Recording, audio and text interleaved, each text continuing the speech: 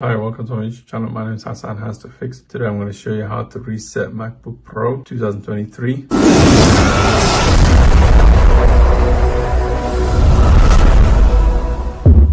All you do is just hold the power button until it goes off, then you let go, keep holding it once it's fully off, then let go, then press it again. You can see I'm just holding the power button. Don't let go, just keep holding it. As you can see, it says continue holding, then it comes out loading startup option. I don't know if you guys can see the camera. Just keep holding it. Now you let go. Once you let go, at this point, before you do the reset everything, you need to make sure the Wi-Fi is connected to the laptop. Once it's connected, then you go to option, then click continue. And from here, it asks you, select the user you know the password for. Just say forgot all passwords. Once you click forgot all password, then you need to know your Apple ID email.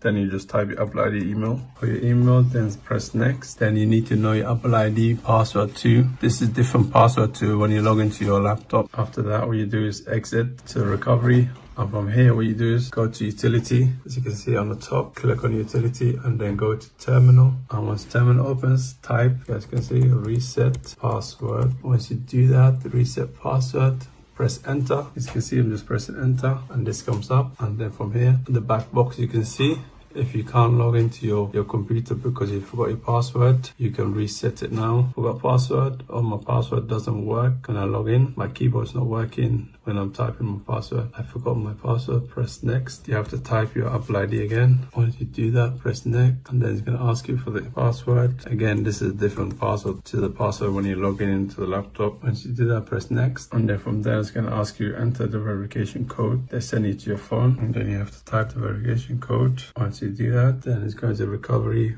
validation key. Once you enter that, you select the user that you want to reset the password, click on it and say next. And then from there, you can enter your new password and verify the password again, and then you just press next. So if you guys find this helpful, give me a thumbs up and subscribe to my YouTube channel. Thank you. Bye-bye.